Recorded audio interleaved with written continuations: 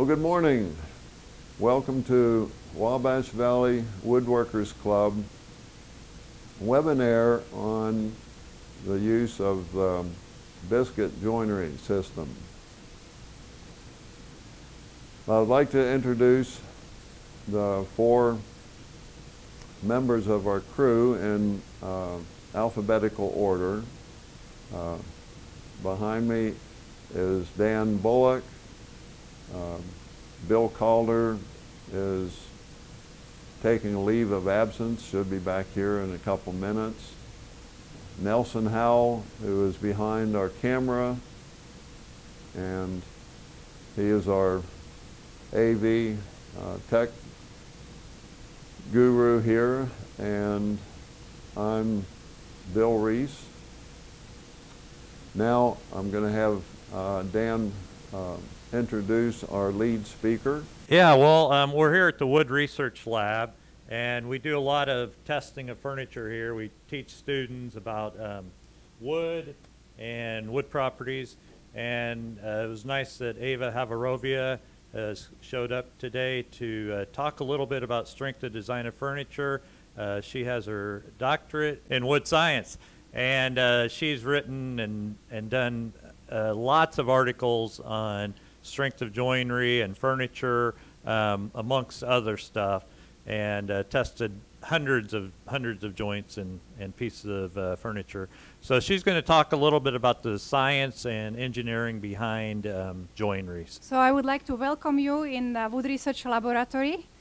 This is a place where we are doing different types of joinery, different types of strength design of furniture, different types of wood science, and then also we produce a lot of interesting furniture with students. This lab is in operation for many, many years. Well, we actually celebrated something about 108 years of existence. And then I just wanted to kind of insert a little bit of that kind of knowledge in your workshop. So before we will start to talk about joint, I would like to say that they are essential part of behavior of the structures. If we are talking about structures, many of you are working on furniture, I believe, yes? So I will be always referring to chair, because I think chair, it's kind of like a king and a queen of the furniture. And then I have a little model, which is side frame of the chair, and I have also a kind of like a little sketch of that chair. So if you can imagine, this is how it is. So my chair is having a back leg, front leg, and some stretchers. And this, in reality, when you are thinking about chair, people are sitting and standing on a chair and leaning backwards and so on, so they're applying some load. So furniture will have some kind of load being applied, like let's say my hand will be sort of mimicking somebody sitting.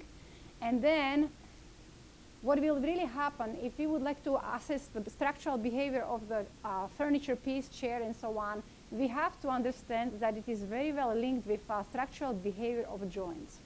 So this load is going to be transferred into the joints, and then that joinery will kind of float that load through the chair into the ground, and that will be some kind of reaction forces posing back on that chair. And simple way to explain it, we will have this sketch here. Yes, I will just kind of turn it a little bit around. So we are having that apply load going on the chair, and then they are going to be eventually flowing through the joints, through the members, going to the reaction forces. So I decided to take one member, which is this one, A and B, same thing as this stretcher here, and I just put it on the right side. And I would like to tell you that within that member, there are three kinds of forces, most important one. Axial forces, which are sort of pulling this member aside. I have another one to show you. So if you are sitting on this chair, putting the load, and when we are kind of pulling on that, so they are withdrawal, which are axial forces, withdrawal, and there are compression forces here. So one stretcher is in tension, another one is in compression. So those would be axial forces. Then we are having shear forces at the same member. They are kind of trying to spin that member around in a way, yes? So one is going upwards, the other one downwards. And then last set of the forces, it would be bending forces. These forces are probably most important ones because they are just largest one, I would say. So I will just kind of mark them in red. And another thing what I have to mention is that all three forces are posing on the same time. So for simplicity, we just decided to take the most important one, or maybe most detrimental forces, which would be bending forces. And we decided to concentrate on this one simple joint, which is here. Okay? So in this session, we are going to kind of compare or benchmark different types of joinery. I have a chair here, but maybe your joinery is more suited for drawers or maybe for cabinetry or other type of things. So, but basically, we are going to just test one thing, and it will be testing the joints and comparing different types of joints. So let's go to the second step, and it would be what type of joints we are having here. I have a few examples. This is classic, mortise and tenon joint, probably king and queen of the old joinery. It is very good joinery, but also it is kind of challenging because you have to make sure that you are doing all this setup of the machine, so it will be a very precise joint. It works only well when you are having good tolerances. If this joint doesn't have a good tolerances, it may not be a good one. There are several variables in these joints. You can kind of improve the strength of the joint, and it will be changing the length, changing the thickness and width of the joint, changing the tolerances, changing the aprons, or kind of like a shoulder fit. So that is also influencing the strength, and changing the adhesive. So all of these variables would influence the strength of the joint. I have to also say one more thing. We are having joints and fasteners. So if this joint is part of the member, it calls joints. When we are having another one that it is not part of the member, such as dowel, so even dowel is called fastener. If we are having steel components like barrel nuts or any others, those are also fasteners. So for simplicity, we are going to refer to all of our things joints, but even biscuit joint is not necessarily a joint, it's supposed to be a fastener, okay? So here we are having a classic one, dowel. Single dowel is not the best of all things, but you know, it can be like that. We have also two dowels here. This is very good joint, because you can kind of change few things. Same as with mortise and tenon joint, you can change diameter of the dowel, you can change spacing of the dowel, you can change length of the dowel, you can change tolerances, you can change adhesives, you can change also grooving of the dowels. So a lot of things you can improve the joint strength. Few examples, dovetails. Little challenge to do, but you know, excellent joint for drawers. There's also one more complex one. This would be more of the Japanese type of joinery, I would say. Very nice joints here. Then I have gusset plates, so those would be fasteners. This would be appropriate for upholstery type of things, or maybe something that you don't see, some kind of like a sofas and others. It can be just a simple plywood. Actually, gusset joinery was developed in this lab. We have few research done in that. This is my favorite joint, and so this is kind of like a little mimicking mortise and tenon joint, almost like a crossbreed between dowel joint and then also mortise and tenon joint. This one would be handmade, raved, green type of joinery made by John Alexander for green woodworking chairs. And this is kind of like a copy of it, which is in a bigger format, something like this.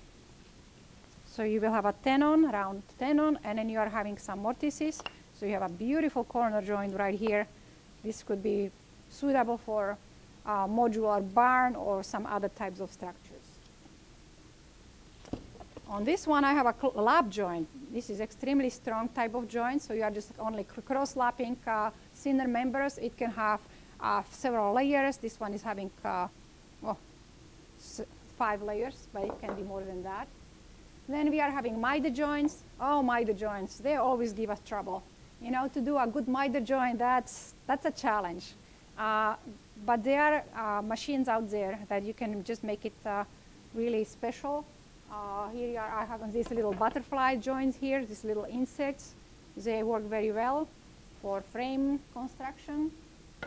I have even a Velcro joint here. This was probably one of the creation of students, but this was meant to be for bed rails, and it's actually very active, very, very strong joint. It's kind of difficult to disassemble, but it works. There are some fasteners, some mechanical joints. These ones are older. I don't even know if I will be able to pull them out. You know, just some screws and a few pieces there. Of course, screw joints under different angles, you know, like pockets. Staple joints, you know, they even make them as a T-shaped joints with staples. Of course, screw joints, more of those, just a simple one. If you don't really see it, if you can hide it, nothing wrong with it. And I didn't mention one thing. When we are doing any type of joinery, it means you need to obtain some kind of angle. So we have a full beam, yes? And the strength of this beam, let's say that it's 100%. And if we will cut it in half and we would like to make an L-shaped joint, we immediately are going to decrease that strength. And then it says that it's somewhere around half, so maybe 50%. And so if you would like to improve it with the joinery, we have several options what we can do. And that strength can go all the way down to 10% if we are not smart about it and if we are not doing good kind of choices. So one of the good idea is to avoid the joint. And then there was a lot of work done with bending. So we did a lot of bending. It's challenging, but it is possible. So if you will be able to bend 90 degrees or even more, then is having few experiences with that, you are able to maintain that 100% strength level, which is really amazing. This is another thing to make angles, you know. So you can make an angle, or you can make kind of shaping. It's not 100% strength, but you know, you can do that. I have a variety of books. I'm sure each of you are having some. This one I like to teach with. This is what I like to motivate students if they would like to be a Japanese woodworkers. And I think this book is my favorite because it's just referencing a lot of things and it's very simple, straightforward. Maybe a little bit more to mention. Our furniture making, especially here in the lab, is getting more into an area of CNC manufacturing. So our students are not having that much time to develop special skills as people in your club.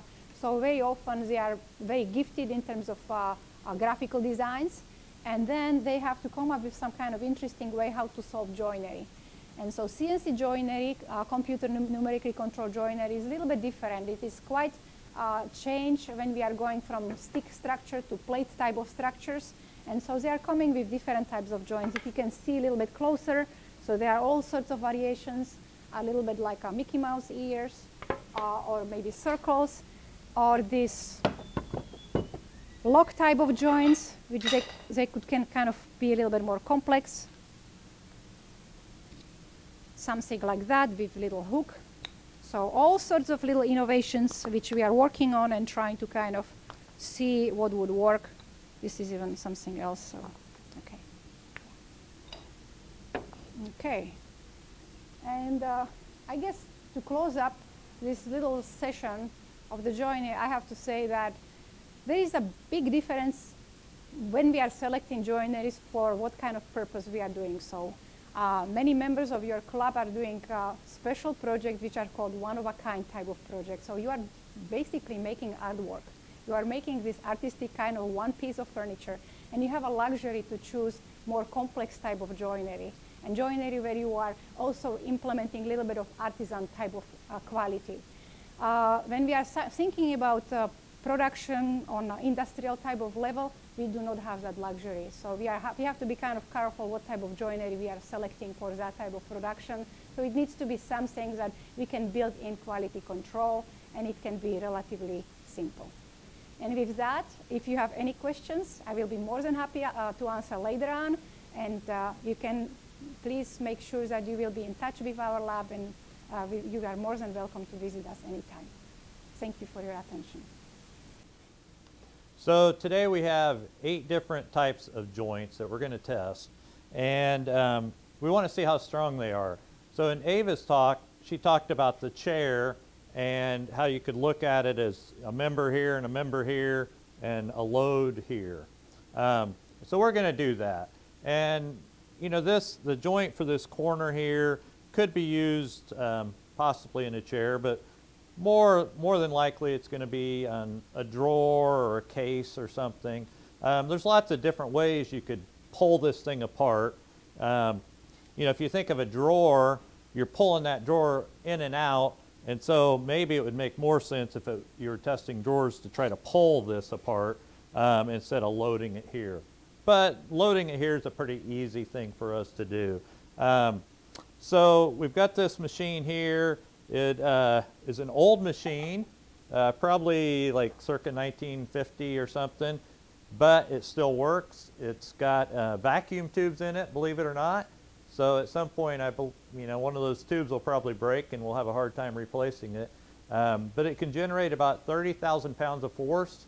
It's screw driven. It's got this really cool backlit dial, which I think is pretty kind of, I don't know, retro cool. So we've set up this steel angle iron here. It's mounted to the bed. We're going to mount our angle in here, and then this wooden block here is glued to the top, and it's going to come down and load. And we're going to do it until you'll see this dial on this thing start to move, and that shows you how many pounds it's taking of force. And eventually that will kind of stop or start going back. And when it does that, we know that the joint has failed, so we'll stop the thing. We are going to run this about 1/4 of an inch per minute as far as speed. So, you know, it might take a few minutes to actually break one of these parts. But what we want to do for you guys is show relatively which joint are strong, which ones are weak. Now, when we do this for students, it's always kind of fun to say, okay, you know, how much load is this thing going to take to break? And of course, younger kids are like 5 pounds or something crazy. But it's something interesting to kind of think about. And we've got a 10-inch moment arm here, so we have, you know, a bending moment. We have some shear going on too. So yeah, there's a couple different kind of forces going on here. So we're going to mount this, and then we'll break it. So I don't know if you can see, this dial is already starting to go a little bit. So anytime you lean on this bed or put something on the bed, that's how it registers the forces. So now that Bill's gotten off of it, it's gone back to 0. We've got it actually dialed down a little bit, so it only goes up to 300 pounds. We could change it so it would go up to 30,000, but that's too small of a amount. You know, we want to be able to read more accurately, so we have it dialed down. So load, we're going to go down. So I'll push load, and we've got it on test here. We're going to move it up to about 1/4 inch, but first I want to kind of go a little faster so it gets down on the part, because we've got about 1 inch to go here before it hits it. So it's moving, but I'll slow it down here once it gets close.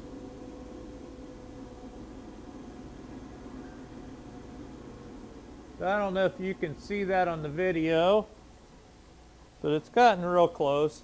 And now we'll just kind of wait here. You know, this thing's kind of jiggling a little bit.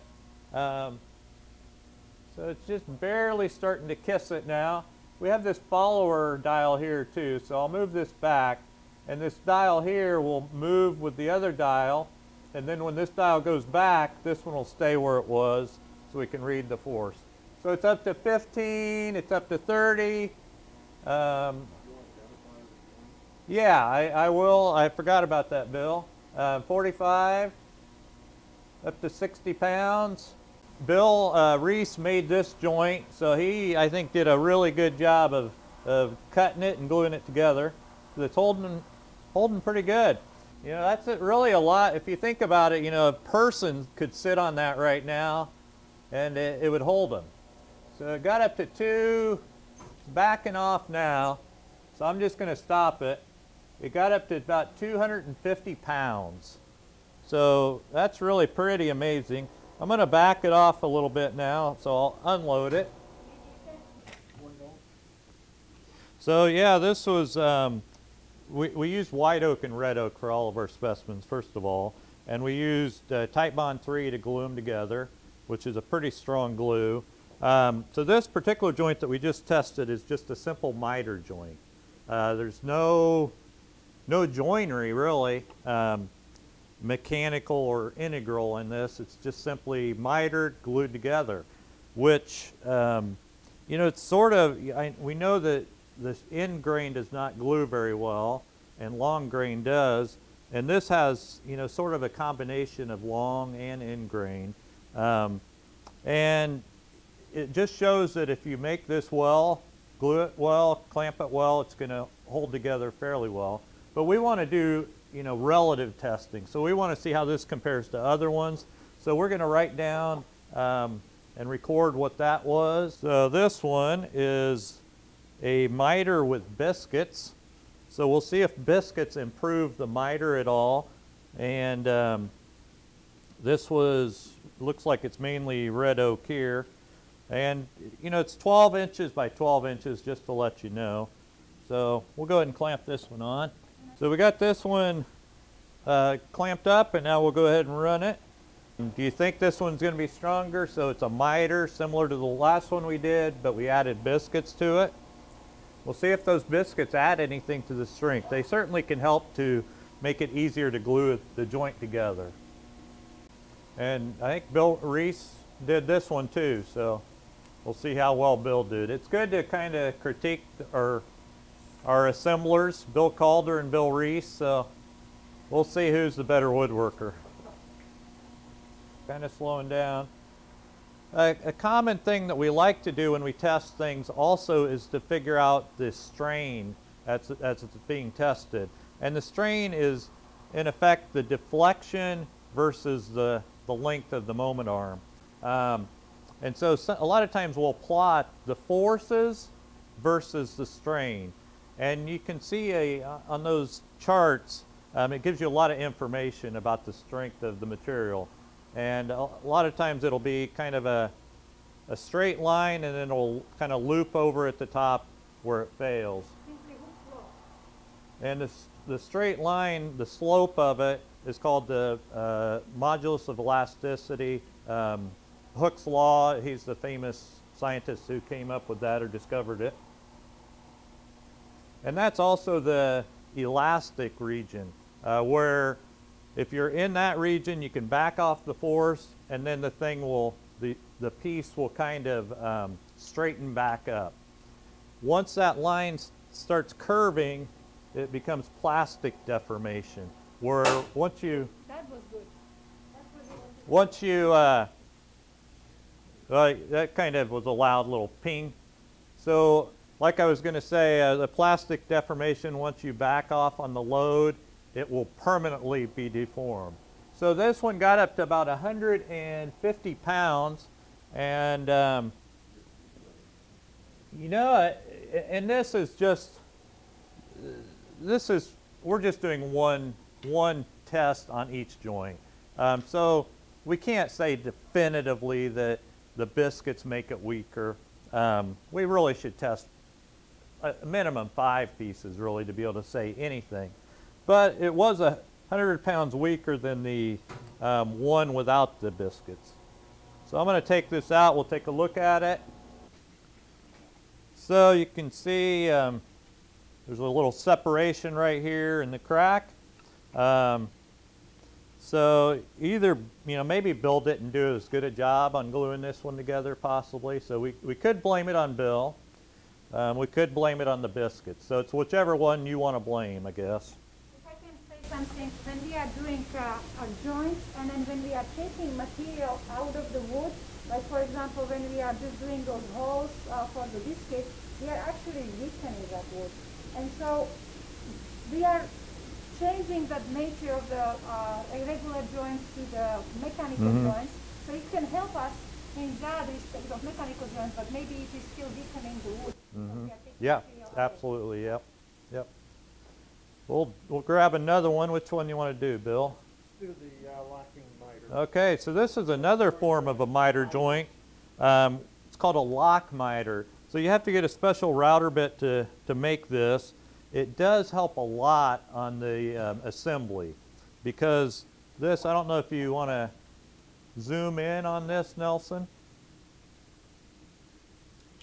So it's got this little indentation here where the parts lock together. So when you're assembling it, the miters don't slide back and forth on you. It makes it a lot easier.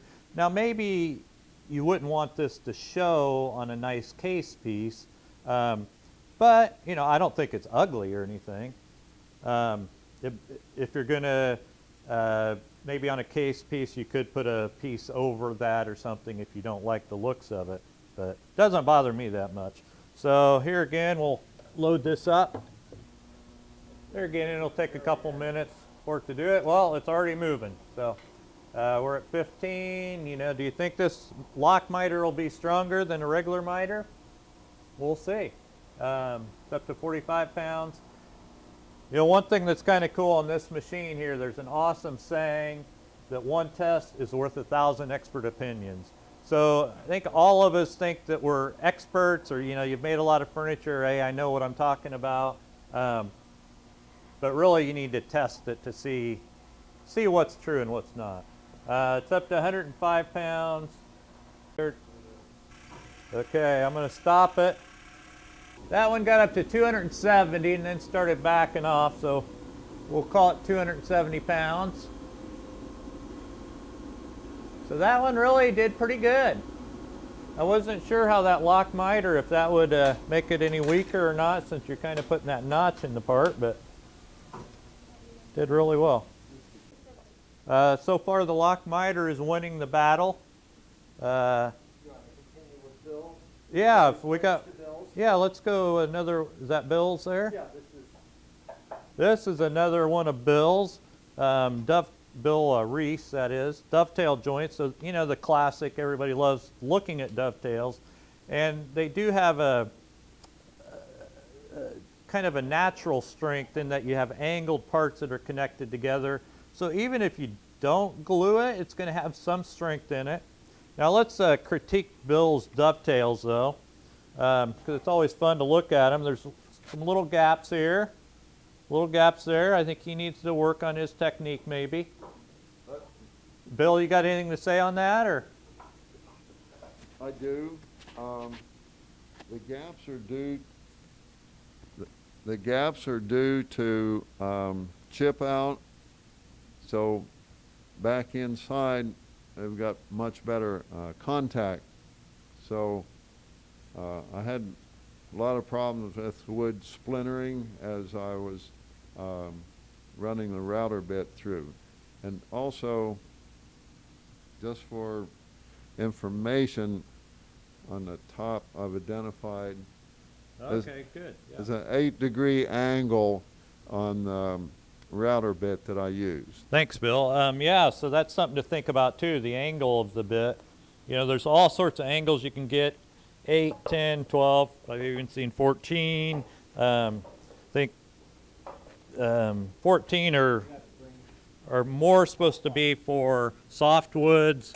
Your lower angles are supposed to be more for hardwood, so 8 degrees is probably a good one to do for that. So this is a 8-degree dovetail. Did you use a machine, Bill, to make this, a router or jig, or? Yeah, I use a Lee router jig. Okay, Lee? Yeah. Wow, okay, so you know, a Lee jig is a really nice one to use. You get very consistent results, so you'll get really good fit on that. You can adjust the fit and fine tune it. It's a nice way to do them. So yeah, you know, the dovetail is kind of the joint that everybody kind of strives to make a perfect dovetail because it's beautiful. And we'll see how strong it is, I guess. So it's up to 30 pounds. Nelson had a good question. Does it make a difference which leg you're pushing on? You know, are you pushing on the tail side or the pin side? I didn't think about that, Nelson. I just put the thing on there, so I'm not sure which side I'm pushing on, to tell you the truth. But it would make a difference, absolutely. So it probably would be good to do a couple of these and do them different ways to just see how strong they are one way versus the other. Yeah, that would be fun to do a little competition, Ava said, to have everybody do a joint and Yeah, bring them for testing and see whose is the strongest, and whoever's the strongest would win some sort of door prize or something. We'll get Lane to buy something real nice. So we're up to 135, and it's starting to back up a little bit. So it's really backing off now. It's back into 120. So this joint has failed. It hasn't been a spectacular failure. There isn't any loud pops or anything, but it's certainly backing up on the force. So I'll let it go for another few seconds, and we'll stop and take a look at it. It was starting to kind of slide out of there, I think. So, I mean, if you want me to, I can do it again. So is it on the pin side? So I'll just do it again. Bill wants me to go a little bit further. So we'll load it again, and I'll go a little faster. Yeah, I did. Pins are on the back. So, doing it a second time, it's up to 50, 75, 90. Last time it got up to about 130. See if it gets back there again. So it just shows you, it's already got up to 110, but now it's starting to back off. So it shows you that once you've broken a joint, it's not going to ever be any stronger than it was initially. So my guess is the glue kind of failed on that and broke apart. So we've got up to about 110 pounds, and now we've backed off to about 100 pounds. And now it's backing off further. You can see, I don't know if you can catch that on the video, but you can see where it's kind of coming apart. We'll take a look here. So, yeah, that's a nice looking failure there, really. It wasn't spectacular, but it looks pretty cool now that we just look at it. The glue probably failed in here, and this is, in grain gluing to long grain, so that's not going to be very strong. Yeah, it actually broke a little bit here. So that was not as strong as we thought, but of course the way we're loading it is important too. Probably if we loaded it the other way or just tried to pull this way, it's going to be very strong. So, one test does not tell us everything, but it is interesting to see. So that was the 8-degree dovetail by Bill Reese. Is this a Bill Reese? Yeah. This is a Bill Reese also. 3/8 inch finger joints. So these are all 3/8 inch wide. Nice looking joints, really, no gaps at all. Bill even sanded it. It looks really nice. He did a great job on that. What kind of jig did you use to make this with, Bill? One I built myself. Okay, with a router or table saw? I used a table saw. Table saw, okay. That's a nice looking piece. Too bad we got to break it. All right, and there the dial started moving, so we're up to 15. It'll be interesting to see. I've always kind of thought and read different places where finger joints are very strong because there's a lot of glue surface there that's, long grain to long grain glue surface. But it can take, some work to get things dialed in on your table saw or router jigs to get it to fit just right. Now this one should be the same strength either direction we go. There's no angles on it. So we're up to about 150. So sometimes when you see the force slowing down, it could be because it's left that straight line on that that diagram where you compare the stress and the strain and that modulus of elasticity, and started to get into plastic deformation, possibly. So it's gotten up to about 190 pounds. So this particular machine does not measure deflection. We can set up some gauges on here to measure that, to figure out what the strain is. But usually when we want to measure that, we have another machine in here, test machine, that's hooked up to a computer. It's a lot more current. It stores all the data for you. It measures a lot more. But I think visually this one's a fun one to use. So looks like 215 pounds. I'll go for another few seconds here to see if we can get anything fun to break on it. So yeah, those fingers are just kind of pulling apart right now. All the glue has lost its strength. So I'm going to stop it.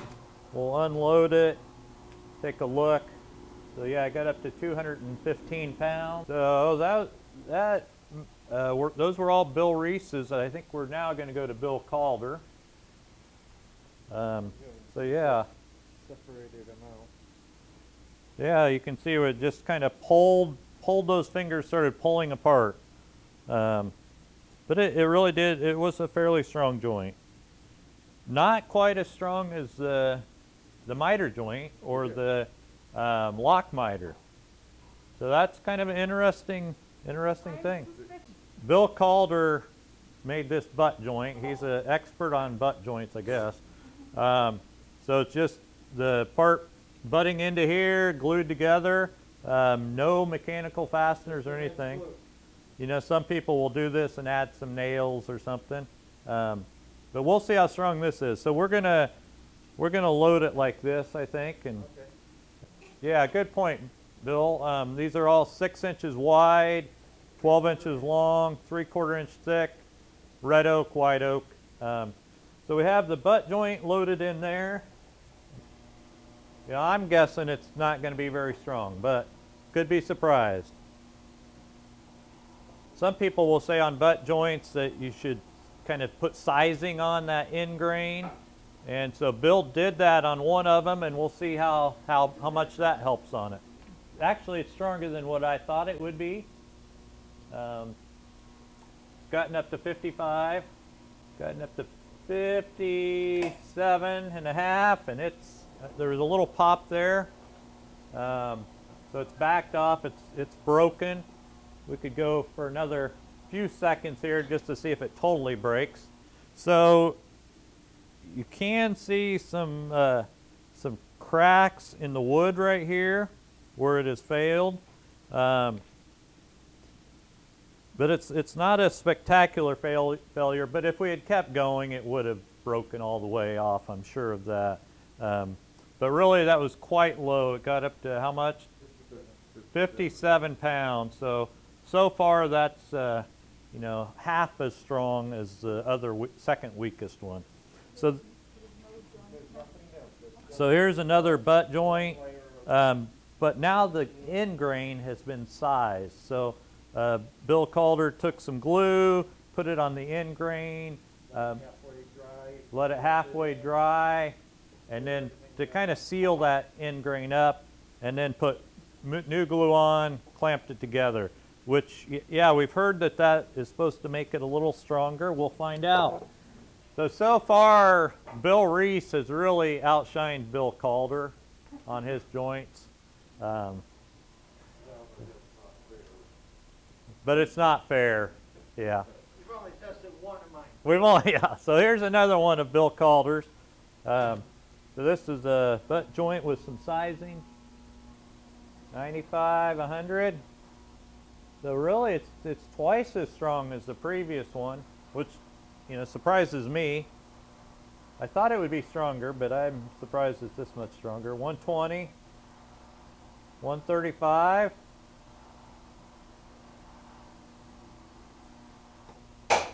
There's a break. So it got up to 140 pounds. So Bill Calder said this is just as strong as a miter with a biscuit, and this is a lot easier. Now, he's right, it sure is.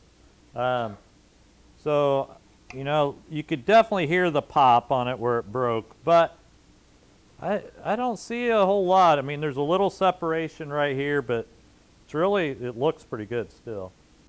So this one here is another butt joint, but Bill Calder has put 2 0 biscuits in here. He's glued where the biscuits went in and glued the end grain also, but didn't do any sizing or So we'll test this one and see what we get. So we'll see if this one's stronger. It's got a little bit of mechanical fastener in there with the biscuit. But like Ava said, sometimes putting a biscuit in or removing material to put a fastener can actually make the joint weaker. We'll see. 40, so it's surpassed the previous joint. Oh, there's a failure. 150. So it got just a little bit more than the butt joint was sizing. So those biscuits, you know, may give a little bit of strength, but not much. So butt joint with 2 number 0 biscuits. There's a little bit of separation here. There's a little bit in here. So excellent. This has 1/4-inch red oak dowels in it. No grooves on the dowels. Dowels are 1 inch long. And there's 3. 3. So 1 inch from each edge and then centered. Okay. 3/4-inch dowels. We'll test it a similar way than we did have all the other. So did you just put glue on the dowels, or did you do it on the end grain too? Or? On the end, everything was glued. Okay, The so dowels, then did edge gluing. so Bill did it similar to the last one. He glued the fasteners, the dowels, and also put glue on the end grain. So we'll see how this one does. Now the dowels on the going into the one board can't go super deep because it's only 3/4 inch thick. So how deep was it? The hole was 3/8 of an inch deep. Okay. So Yeah. So the one end. probably just over 1/4 inch in length that's sticking out into the other wood. Okay. Yeah. So it got up to 102 pounds. Interesting. So this was one with 3/4-inch dowels, inserted about 1/4 inch. 1 inch. 1 inch. Well, No, couldn't. I was 1 inch from the edge here. There, I drilled 3/8 of an inch in. That it went to the center. The dowel rod stuck out, you know, just over 1/4 of an inch. So Okay. just enough space that I could pull it if there was a little glue on the end. Okay. On the other board, it was the same distance in, or? No, because it was a 1 inch long dowel, so I came down in 3/4 of an inch. Gotcha. So it's about a 1/4 inch inserted here, 3/4 inch here. So being that it's going into this side, you just can't get a whole lot of depth because of the thickness of the board. So one thing that we've done a lot of testing on dowel joints here, and we've shown that the further you can get that dowel inserted, the stronger it's going to be, just because, you know, there's more glue surface holding it. I debated doing like Yeah. you see the guys and they do the true dowels. Right. Dowels, should I do that? And Yeah. say, no, we're keeping a Yeah. exterior joint that looks, Mhm. you know, you can use as a cabinet or Right, right. Excellent. So the dowel was not very strong on that particular one, but there's other joints where we probably could get the dowel to be stronger if we had more material to go into. Here's another one that Bill Calder has done. He's got 3 pocket screws here. Are they fine threaded? Yeah, it's fine threaded. That's from the Craig system. They recommend it 1.25 screws, fine threaded. Okay, so Threaded for hardwood. So fine threaded 1.25 long screws. He's got 3 of them.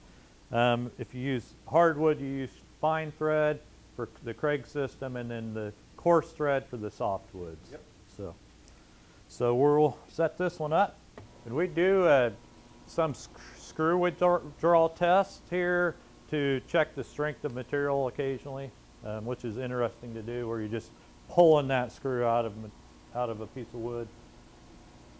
So this is a really humongous machine. I don't know if you are able to see how tall it is, but we initially got this into our lab back in the early 60s or maybe 50s when we started doing tests on trusses for houses.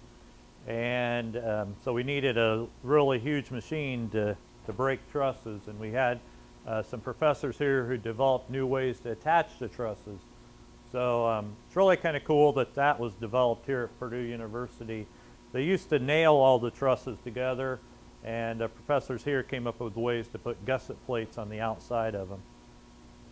And of course they had to be tested to see, you know, they wanted to build houses with them, and you don't want the houses to be any weaker. You want them to be stronger or as strong. Got up to 45 pounds, and now it's just kind of floating there. It's back to 40. We'll go for another minute here and see if we have a little bit more booming failure. You can see the part is starting to separate a little bit there. It's really kind of shocking how weak the 3 screws would be. You would think that, you know, the mechanical fastener like that would be stronger than the glue joints. So the Craig system, you know, although it's nice to be able to use, it's really quick and easy, it obviously is not that strong. And you think about it, there are a lot of kitchen cabinets that are put together with these types of fasteners.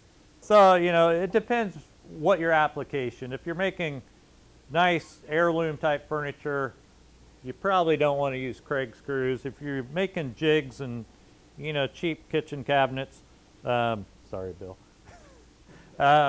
then Solid maple. Oh, solid maple. I'm sure they're beautiful though. So there's that. Okay. And now we have another one with 3 pocket screws, the same setup. The fine threaded screws, same type, except for one thing. Bill has now put some glue in there, and glue.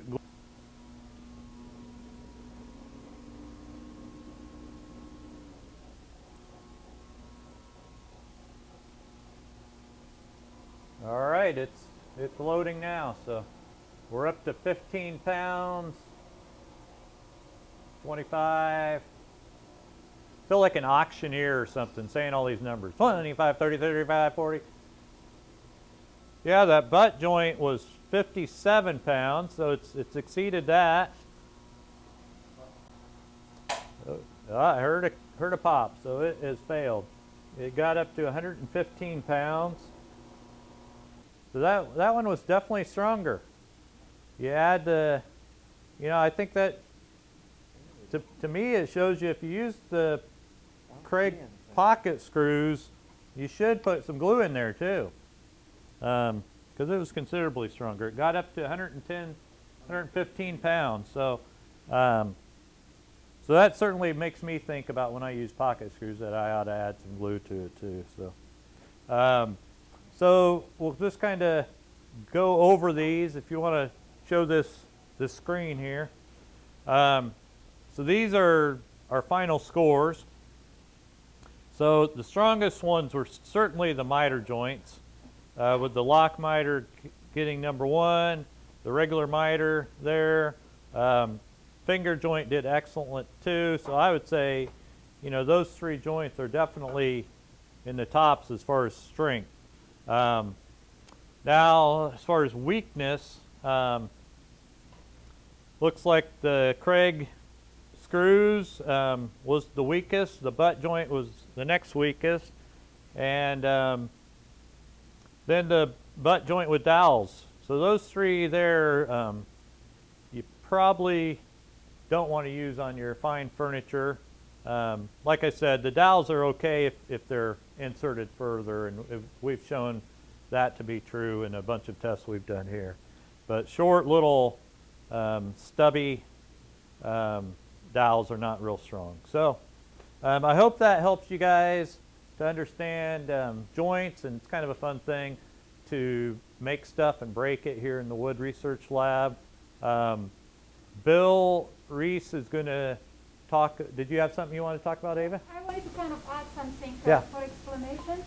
When we have a simple board, it's a plywood, but it can be regular board, so it does have face, it does have edges, and then also it is an end grain. So when we are gluing 2 end grains together, holding power is not there if you put the adhesive, because actually you have this open pore and they will suck all the glue and there is nothing to hold.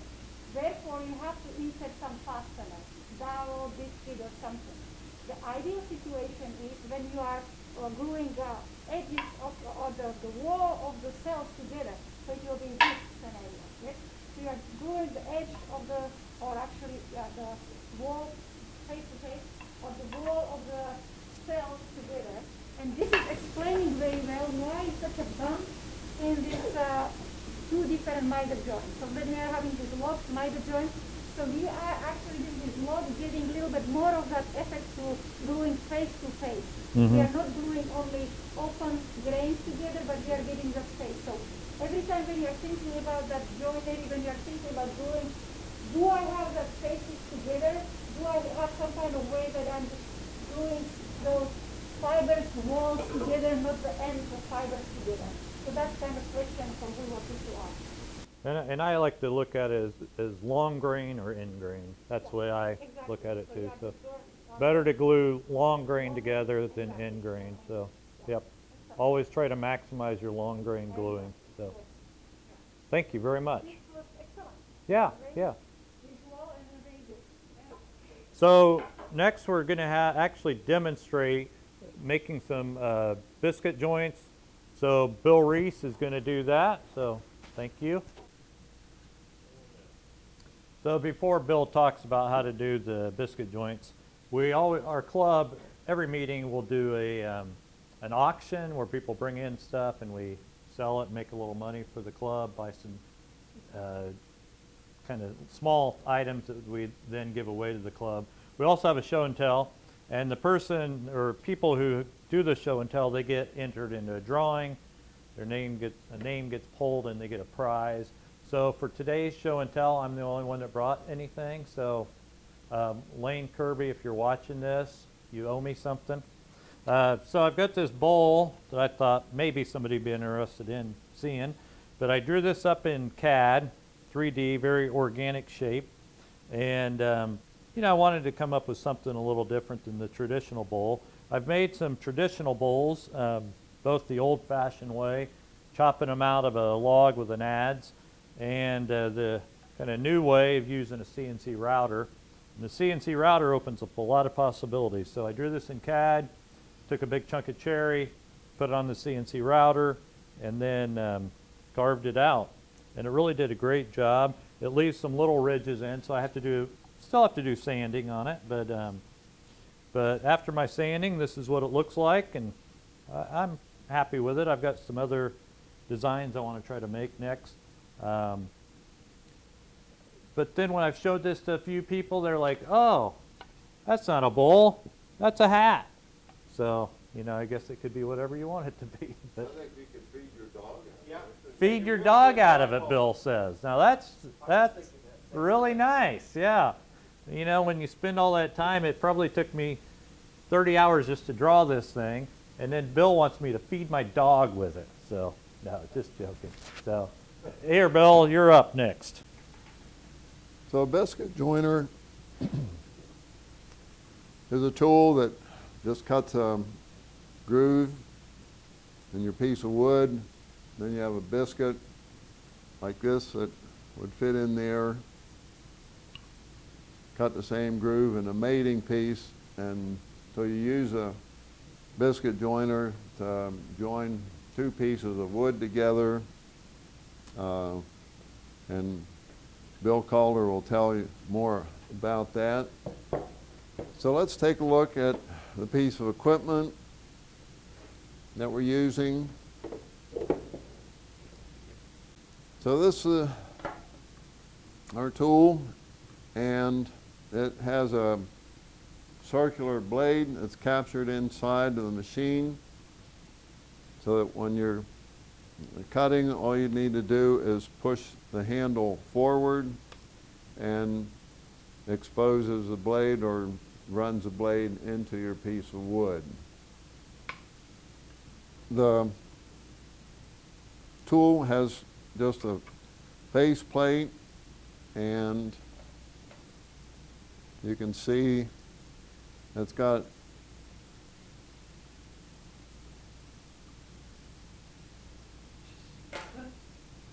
okay. So much for another electronic device that doesn't work. We got a little registration mark here, and this plate will fall down like that.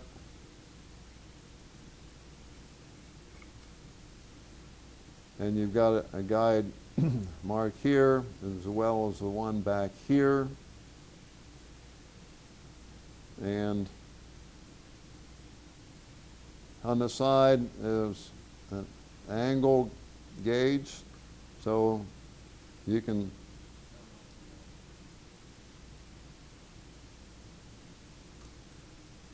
set this plate at whatever angle you want, and that's how I made this groove, set our gauge at 45-degree angle.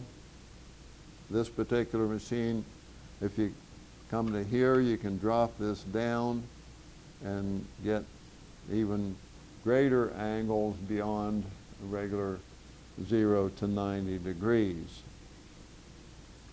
On the other side of the tool is a different settings for the different sizes of biscuits, and this has a fine tuning capabilities there, and there's also fine tuning capabilities up here as far as your 90-degree setting. So out on the market, there's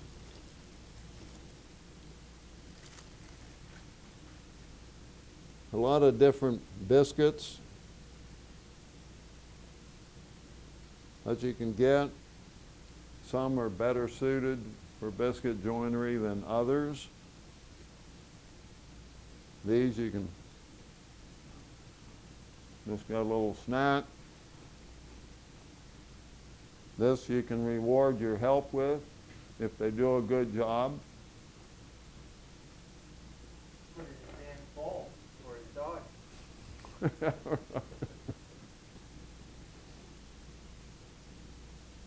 So the biscuits come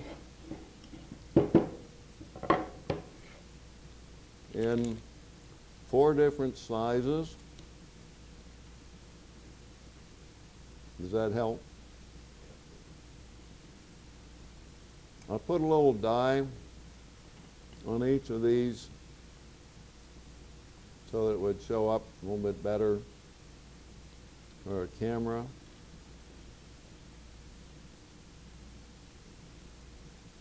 So you have a 20, the biggest, then a 10, an aught, and FF. The blade that's in the machine, it will cut a groove for the aught, the 10, and the 20.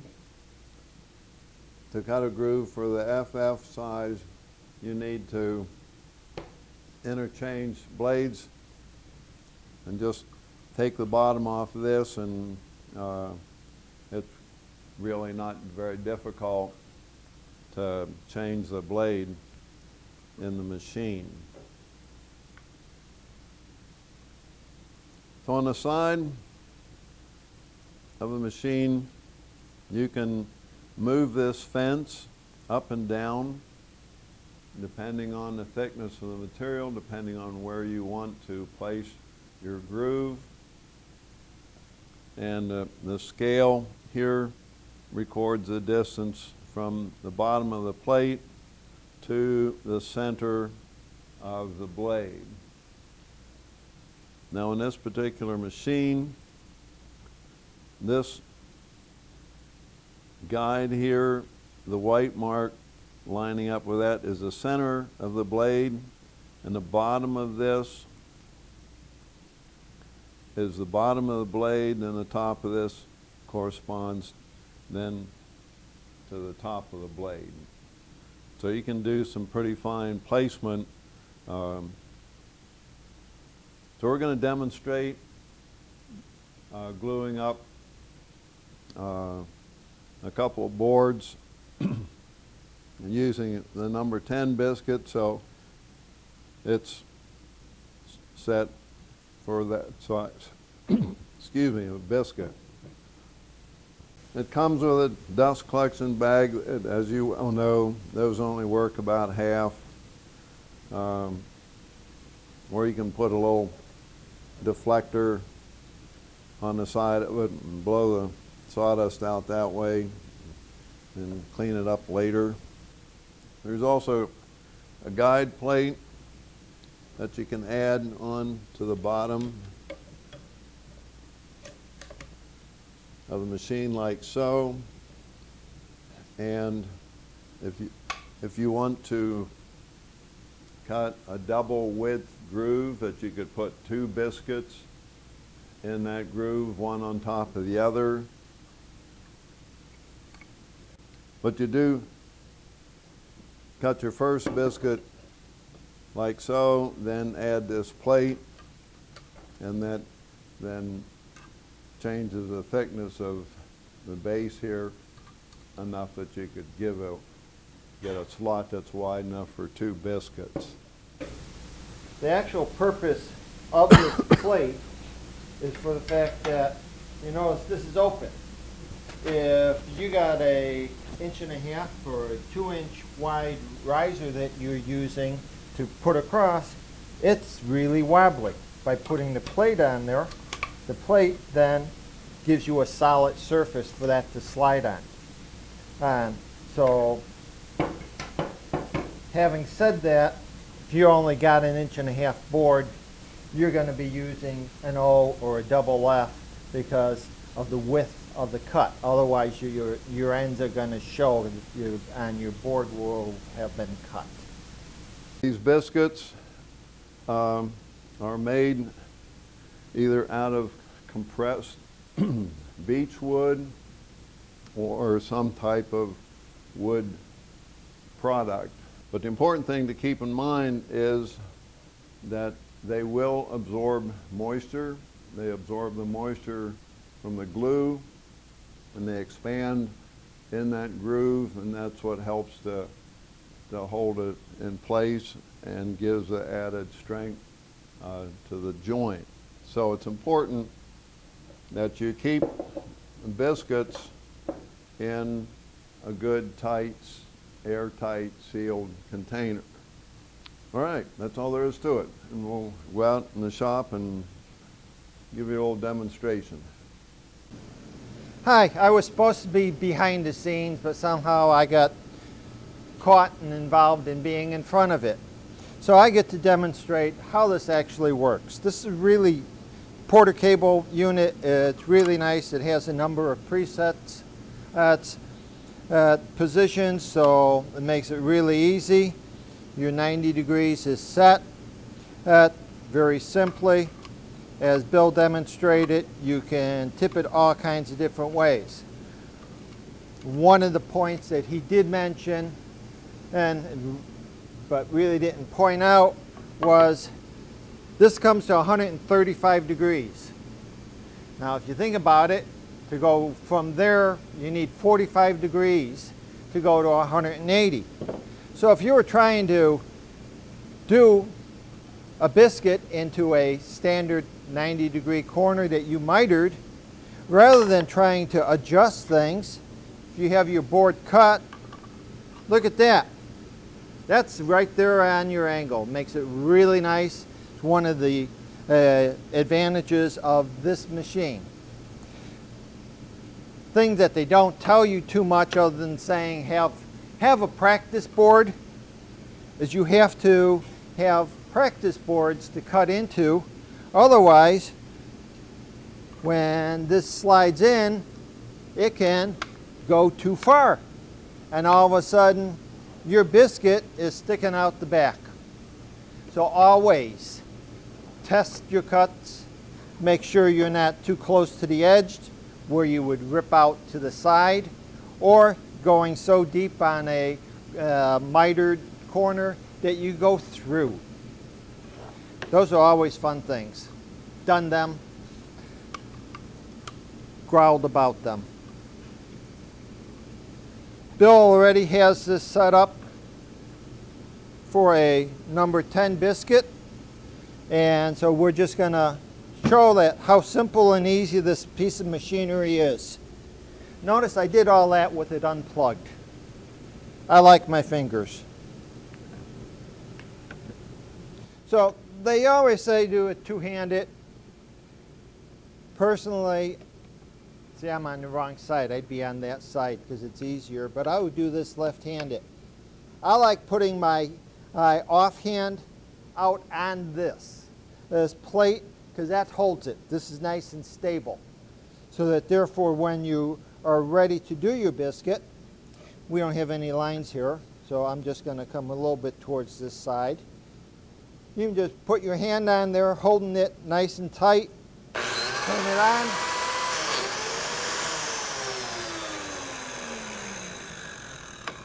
Let it come out. Bill mentioned he goes in and out a couple times. Most people prefer that. I reread the manual this morning just to double check. When they just say one and slide it in all the way, release it, let the blade stop before you pull it out. One of the things you have to watch out for, I don't know, was barely there, but there are often little tear outs out at the very edge of your cut. So you have to check those before you try gluing your pieces together, because otherwise they keep it from forming a nice tight butt joint. As you saw earlier from the test, all this is going to do really is help hold that joint together while the glue sets. As you see though, for an O, no, this is a 10. 10 is like 2 1/4, I think. It makes a much larger hole. So that's really important when you are gluing and trying to set a second biscuit into something.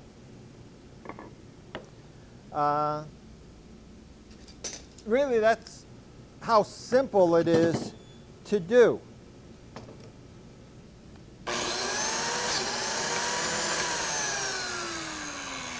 There, we did a double shot for you, Bill.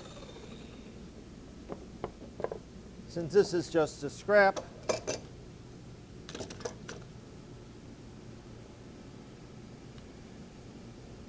biscuit fits nice and neat.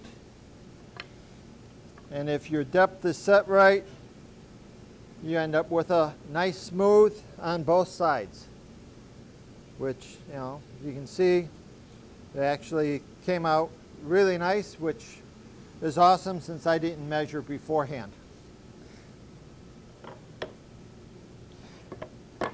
The nice advantage of edge gluing boards this way is if your boards have a little warp or twist to them, when you glue them together, those biscuits can help align them so that therefore when you clamp it, it's holding it in line. You're not saying, oh God, that's off.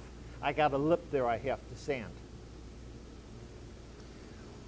When gluing edge boards using the biscuits, they recommend that you come out 3 inches from the edge for your first one.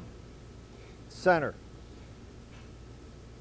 As I just showed, you know, here's your biscuit. You really don't need 3 inches, so it depends upon how big a board you want, how close are you going to trim this board.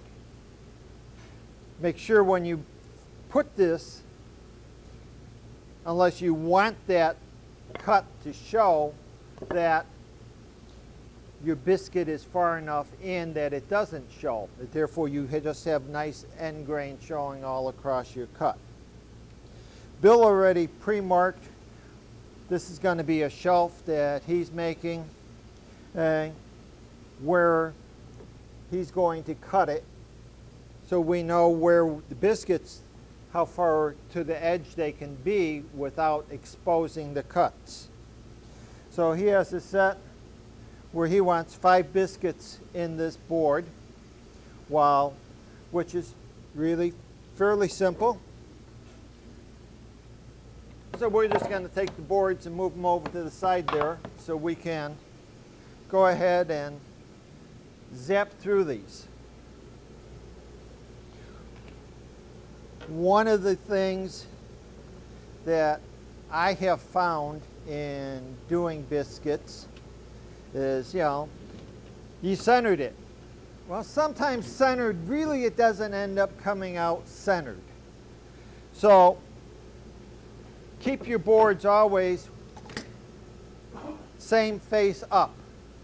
Don't cut the face on this side and then this face on the other board, because when you put them together, if you're off a 32nd, it will show up enough that you will feel the edge. Okay, again, I know I'm not wearing goggles, I'm not wearing ear protection, I'm being bad. But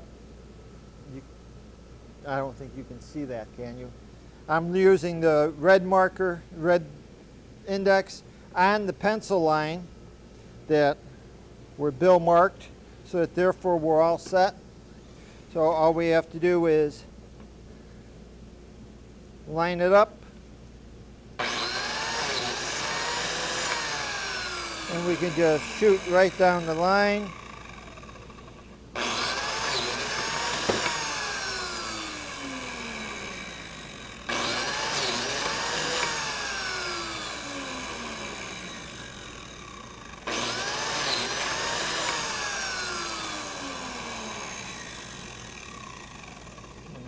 Just a touch, there we go.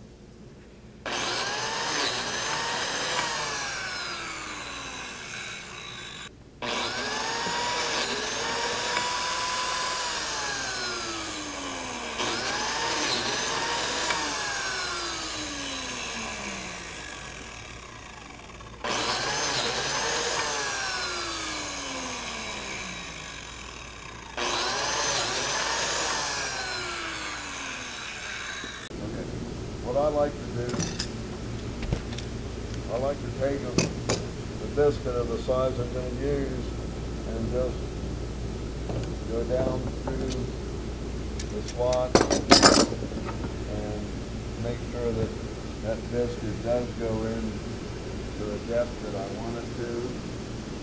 I've already checked the depth to make sure there aren't any little chips that's going to interfere with that board coming together nicely. There's a chip. You can see it. So this wasn't is not bad. What's your cord on? Another little one there. Some of the biscuits will be a little bit thicker than others.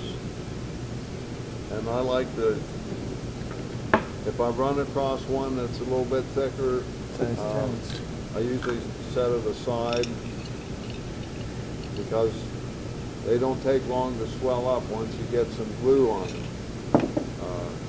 So you just want that biscuit to just slide in quite easily.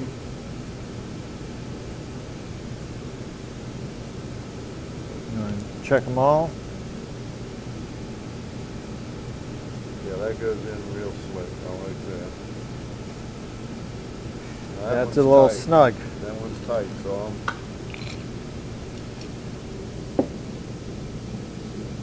That one dropped in nicely.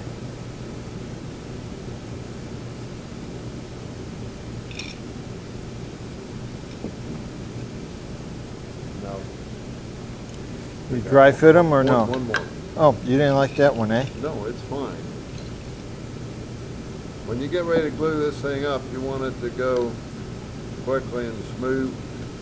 And if there's any problems, it's nice to have an extra biscuit just sitting there that you can quickly grab it and stick it in case there's a problem.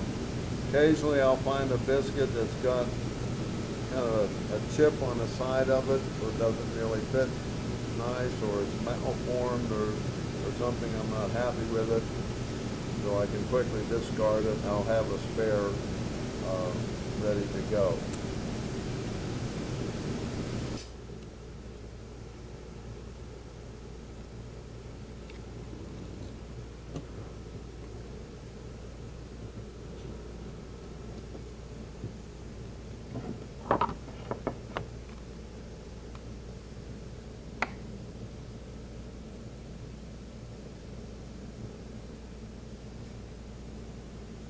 Looks pretty good, Bill. Good.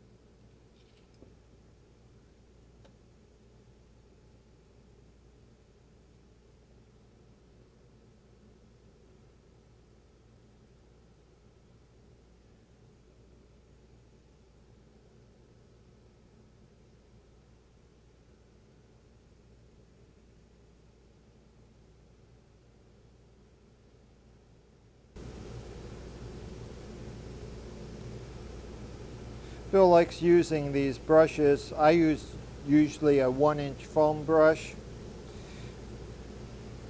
Since I usually do this by myself, don't have someone else helping me, it goes a little quicker.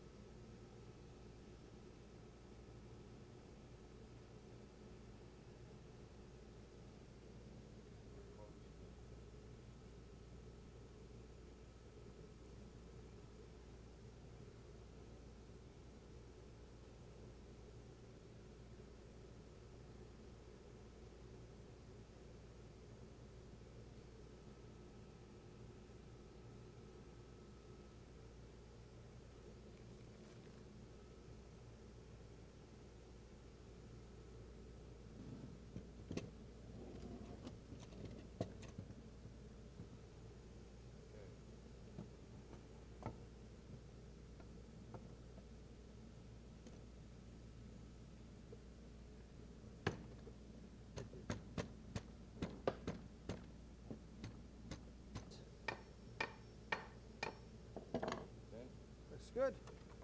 Now, we'll start at one end. It has a tendency to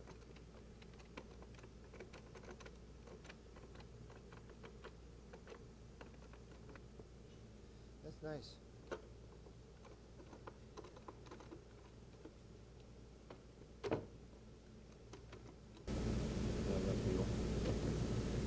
That way feels a little better. You took a little bit of your twist out. Happy with that? Yeah, that's good.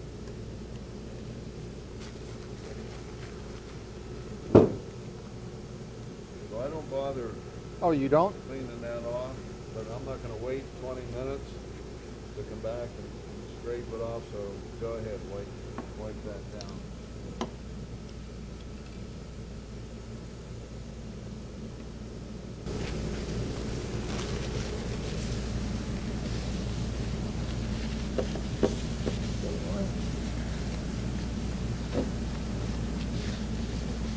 Some people will say getting water down into that joint will weaken that glue, which I'm sure it probably will.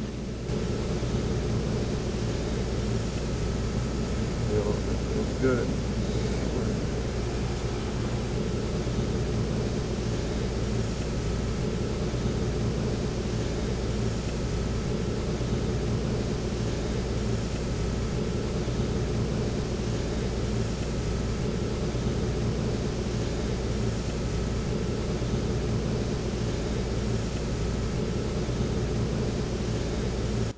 And that's how simple it is.